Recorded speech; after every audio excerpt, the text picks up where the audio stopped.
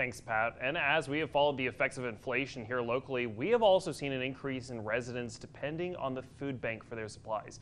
Our KAG's Andrea Uribe has more on how a state partner has brought their generosity to the Brazos Valley.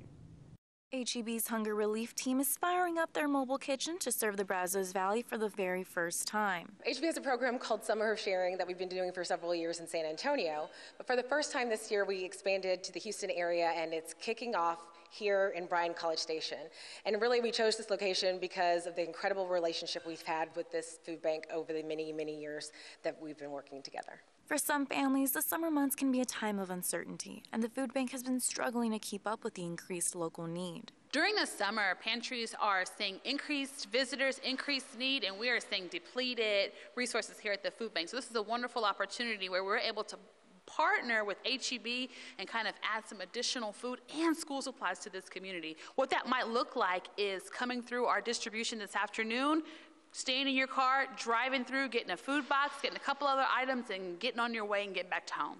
This program has been successful across the state. In 2022 alone, we donated over 32.6 million pounds of food, which is about 20+ million meals for families. This drive-through event will provide Bryan and College Station ISD families with a hot meal, school supplies, bags of food items, as well as information about SNAP benefits. This event was extra special because we were going to serve 1,000 families in 2.5 hours. So what that looks like is we got 700 pre-registered families that we're expecting to see. That means we got some open spots available for those of you who are interested in coming by. Andrea Uribe, KAGS News.